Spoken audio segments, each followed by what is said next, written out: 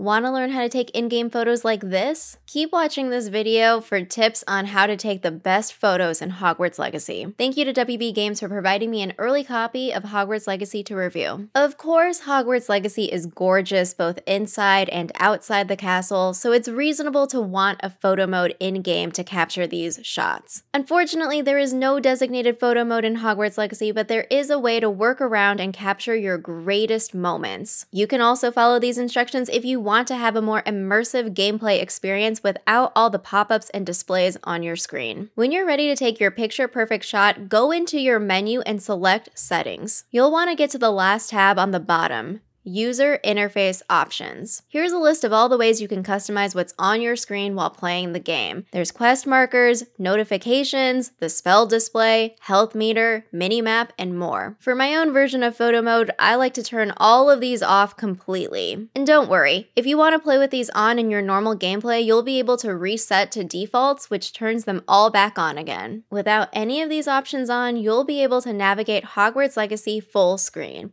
Hopefully you remember where your spell controls are. You can go ahead and capture screenshots on your platform, but before you do, you can also be sure that the graphical quality is the best that it can possibly be. This is where you want to go to the Display Options tab in Settings and choose your Performance mode. On the PS5, I was already on Performance mode, but I could switch it to Fidelity for better graphical quality, or Fidelity with Ray Tracing. Note that if you select the Ray Tracing mode, you'll need to reboot your game to apply the changes, so don't forget to save your game before you reboot. And that's it! Yes, it takes a little bit of time to snap the best photos in Hogwarts Legacy, but I can't help but want to capture everything I can in this beautiful game. And who knows, maybe after a few runs I'll decide to play without any displays for that full immersion. Have you taken any in-game photography in Hogwarts Legacy? I'd love to see your favorite shots.